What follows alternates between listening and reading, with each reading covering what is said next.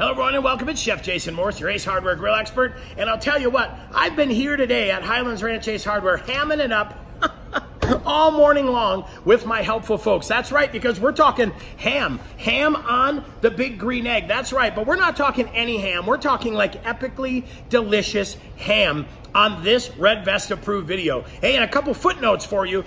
Down below in the comment section, there's gonna be a little link. Go ahead and grab that link, click there, print out this recipe, use that to follow along. We will cover a good amount of this as an overview, but this recipe is gonna have all the down and dirty, the nitty gritty, and all the major details that you're looking for. And then up top, either left or right or somewhere up there, there's a little eye. That's our information tab. That's gonna come up from time to time, and that's gonna let you know, hey, this is the grill we're using, the gear we're using, the gadgets we're using, the rubs, all of that cool stuff and more. That's our infotainment, so to speak, right? Hey, and then down below as well in the comment section, let us know what you like or what you'd like to see more of on our next Red Vest approved video. But I think we're ready to rock and roll here. We're definitely ready to ace this recipe. And let's talk through a little bit about what we have today, what the ingredients we're cooking with. Well, we bought about a 7.5 pound boneless pork shoulder, or a picnic ham, right? We're keeping it nice and easy on this guy. We've got a couple different brines of ours we're gonna use. We're gonna add some more flavor to those brines because this guy's gonna sit for 2 days in that brine. Guess what you don't see? You don't see any nitrites or nitrates or sulfites or pink salts, because we're gonna keep this clean. We're cleaning this recipe up and we're having a blast with some good, clean flavor. We're gonna add some rub-a-dub, a little bit of brown sugar. We've got vanilla extract, we've got cinnamon, and we have some maple syrup as well. We're gonna add some of these ingredients to that brine to kick up that flavor some more, and then we're also gonna use some of it for our ham glaze, because no ham comes out unglazed, right? You've gotta have a glazed ham to help you get ready to rock and roll for this ham holiday. So whether you're using this at the tailgate, you're going to the game, you're bringing this ham along, or whether you're entertaining family at your house, we think this is a pretty solid recipe. And the nice thing about this recipe, totally customizable, making it your ham. That's right, the ham of your dreams. When it comes to making ham, one of the things I like about this recipe is we're not adding any sulfites or nitrates or nitrites. What we're doing is really doing a fresh picnic ham from scratch, just using one of our brines. We're gonna go ahead and use the chef brine. So what we have here is, we followed the instructions on the package, and now we've got a nice cooled brine. So this brine, we heated it up, gave it a chance for everything to open up, for all the sugar and salt to melt and dissolve, and now we're gonna fortify this. So we're gonna take the chef's brine, and we're gonna add 2 cups of maple syrup. So that's gonna be about 16 ounces of maple syrup, and then we're gonna go ahead and add 2 cups of brown sugar as well. We want all of that molassesy color to get in there and to really start giving this ham kind of the foundation for what it needs to be an absolutely amazing ham. It's gonna spend 2 days in this brine, okay? So that's important to remember. This process is not a fast process when it comes to the brining. This is gonna spend a couple days in there and come out absolutely wonderful. All right, the next thing we have here is we have our boneless ham. So we're gonna go ahead and stick our ham in there, and now we're gonna let that ham sit in the refrigerator covered for 2 days. We want that ham to absorb all the flavor that it can possibly absorb, coming out nice and delicious for us. So there you have it. That's pretty easy. Like I said, we followed the brine instructions on the package, so we followed that. We cooled the brine, then we added our brown sugar and added our maple syrup. Now we add our boneless pork shoulder to that, and we'll see you in 2 days. That's right, we'll see you in 48 hours when this is done. It's time to make our glaze now, and while the pork is in the brine and while that picnic shoulder is in the brine for a couple days, I thought, you know what, let's go ahead and get this out of the way, keep this covered in our kitchen, and it will be set and ready for us to go. So what we're gonna do is basically add 2 cups of brown sugar. We're just making a nice sugar glaze. Hey, and the great thing about this entire recipe, 100% customizable to make it exactly what you want. We're gonna add to our 2 cups of brown sugar, we're gonna add 2 tablespoons of our rub-a-dub. And this is a great rub that's just gonna give you that well-rounded flavor.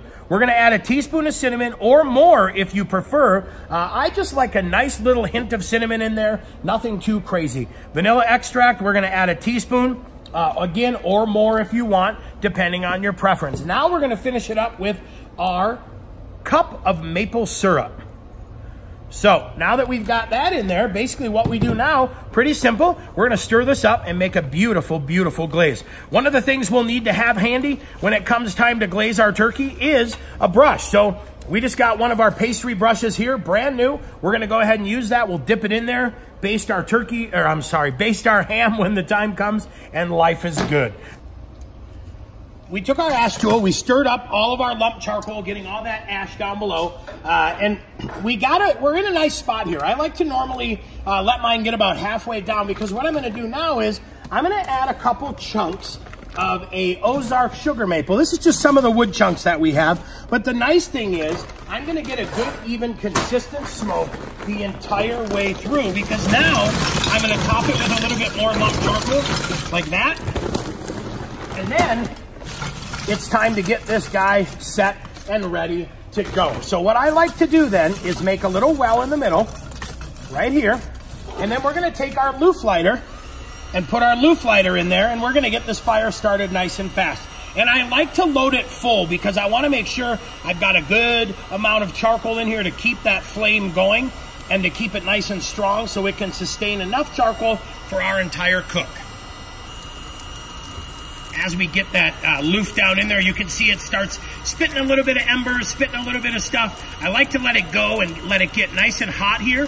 And then once I know it's good and hot, I listen for that flame. Once I hear the flame, then I pull that back so I don't melt the end of the loof. And now what I'm gonna do is just let that flame kind of fan its way into the center of this. I wanna build a really nice, hearty, robust middle here to get that charcoal up and running. And then the beautiful part is, if you remember, we set our wood chunks just outside that. So as this lump burns, we are going to have a really wonderfully flavored smoke and charcoal throughout the entire process. All right, we'll make sure that's all set and ready to go. And now we'll just kind of put these other pieces a little bit around to the side. And we're gonna make sure that the bottom is fully open right now and the top is fully open. We're on the climb to 200 degrees. That's where we're looking to go with this. So what we'll do next is we'll just let this stay open. We'll be ready to go here in just a minute. And then once that gets set, we'll show you how we load the plate setter, get the drip pan ready and the grill rack back on. But for now, we're gonna go ahead and let this climb until it gets up into that 180, 200 degree range. We're very, very lucky to have the brand new regulator on our Big Green Egg. So we're gonna leave this guy wide open. Like I said, we want that temperature to climb into the 200 degree range. The great thing about this new regulator, when the time comes, we just dial this down and get set and ready to go. Love this, totally a great upgrade, and that's what we're cooking on today. But keep in mind, even if you have the daisy wheel, just keep in mind the gap that we're going with here and the temperature control. Because again, our goal is to get this guy up to that 200 degree range, and then that's when we'll get ready to load that ham out of the brine and into the Big Green Egg, ready for a couple hours of low and slow smoke. All right, we are set and ready to go. It's time to add our plate setter. A chef tip for you, we kept our plate setter in the house. We wanted it to stay nice and warm, so we weren't adding a cold plate setter onto a hot grill. That'll cause it to fracture, so we left it as is. And you'll notice we have the legs up. We want to have room to have a little bit of a drip pan underneath here, and then we're going to put the grill grates back on top, and we're going to go ahead and close this now so we can maintain that 200 degree temperature. We dropped a little bit, obviously, because it was open, but once we get back up to 200 degrees, we will be set and ready to get the ham in. Look at that. We've got some beautiful smoke coming out of there. We've got our ham that is fresh off of its 48-hour brine. And we're gonna go ahead and get that out. We're gonna go ahead and put that on there, right onto the Big Green Egg, just like that, on the grill grate with the drip pan. We're gonna go ahead and load our iGrill 2. And I showed you that earlier. What I love about the iGrill is that nice thin wire, doesn't impede the Big Green Egg at all. But look at this, now we can track our temperature really from the comfort of our phone. So that allows us to not have to come back out all the time and check and open and close and open and close. We get to track temperatures now from the comfort of our phone. So we'll set the iGrill right there, let that sit away from the grill for just a little bit so it doesn't get hot. We're gonna go back up here and get rocking and rolling. All right, one of the things we forgot to do when we took it out of the brine was to score it. And what we wanna do is start to score right through the skin, not too deep. We wanna start making some cross marks so that we can let this ham start to pick up flavor in all those nooks and crannies. And then the best part is when we glaze it, everything's gonna open up and really become fantastic little flavor catchers that are inside there. So don't worry about it. If you forget to make those cuts out of the brine, you can do it real quick once you get it back on the grill. We've done a great job getting some smoke in there, and I'll tell you, the cool thing about the Big Green Egg is we layered those wood chunks in that lump charcoal so we get an even, good, consistent smoke. We're gonna go ahead now and move this into the pan, and we're gonna go ahead and cover it with foil, and then we're gonna put it back in, and now starts the next part of our cooking process where we cover it with foil, we track its temperature, we're gonna open up the Big Green Egg a little bit and adjust it to that 325 temperature, but we'll leave it covered. We'll adjust the egg to 325. Once it hits 325, we're gonna go ahead and cook this until about 135, 140 degrees internal temperature. Well, you can see we've got nice embers down in there, and I'm gonna adjust this now to 325. So I'm gonna adjust my screen there, and I'll move my flap over there, and that's about where I like it. One of the things I tend to do on my Big Green Egg, my personal preference is, I like to keep that bottom open a little bit more than normal so that it kind of keeps it loaded and ready to go. And then what I do is, I'll adjust the top as much or as little as I want to allow just a little bit of air to escape, or if I need a quick burst, I can open it up and get a quick burst of air. So we're gonna keep this adjusted about right there on the top and right there on the bottom, and that's our 325 degrees. Now we're gonna let this guy cook until it hits 135, 140 degrees internal temperature. All right, we hit that 130, 135 actually degrees. We're gonna go ahead and uncover that. And now we're gonna go ahead and bump this temperature up to the 425 mark and really get this thing dialed in so we can finish off this ham. Now that we're getting ready to go in that 425 range, I'm gonna go ahead and open this up even more on the bottom, letting more air get in. And then I've got the top adjusted right about halfway, as you can see. So we want this thing to start really building up a lot of heat, a lot of energy, so that we can get that up to 425 and get that ham nice and golden brown. Go ahead and get a little glaze going on here. We hit that mark. We are starting to climb. Life is good. It is time to spend the last few minutes glazing this. So like we said in the recipe, you know, glaze this maybe every 5 minutes for the next half hour or 45 minutes or so, but we want to get a beautiful, beautiful glaze on here. And when I'm done, this is a one and done glaze. I'm not going to save this or use it for anything else. Once I'm done basting this ham, this glaze goes in the garbage. So we'll get it shut and we'll let it keep doing its thing, but that is how we glaze it. Okay, we just hit 150 degrees, and that's the temperature we wanted this ham to get to, right?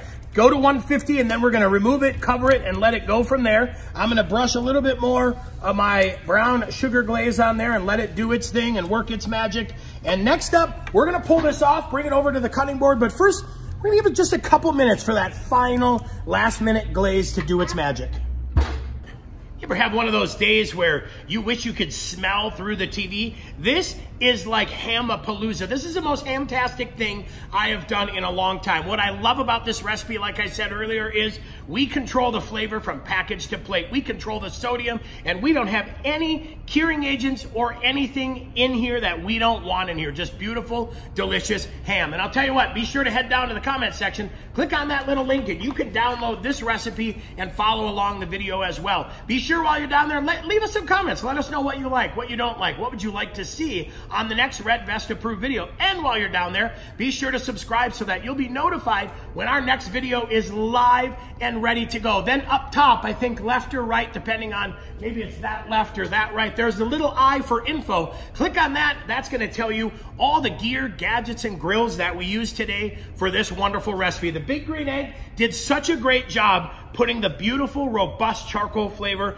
into this ham. And I'll tell you, this ham is perfect for holidays, for tailgating, for ham salad. Oh my gosh, ham salad, ham sandwiches, ham paninis, ham soup, everything you could imagine, all things ham. Look at that beautiful glaze we got on there. I'm gonna cut into this. You know, I always like to steal a nice little piece off the top. Gives me a good little bit of the glaze and the crust. And wow, that's incredible. I'm Chef Jason Morse, your Ace Hardware Grill Expert. Thanks for joining along.